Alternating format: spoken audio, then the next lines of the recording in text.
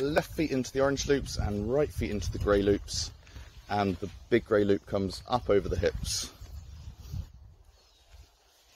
Pull it all the way up and then we'll tighten the waistband first. You hold that green loop with your right hand and then pull on the light grey tab on the left hand side with your left hand. Get that as tight as you can and then I'll come around and check it before we do the leg loops.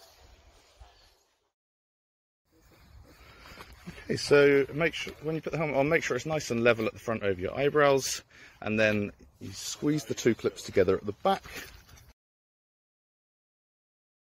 So if you pick up the black rope and the open metal loop hooks onto the green loop at the front of your harness, and then if you just spin it shut, finger tight, and then I'll come around and tighten it up for you.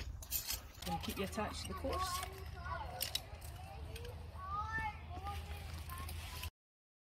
The things hanging down from here, one is your zip line trolley.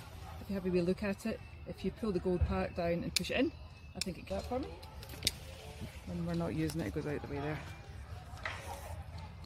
The other part is your K-hook, which is going to mean that you're attached to the course the full time.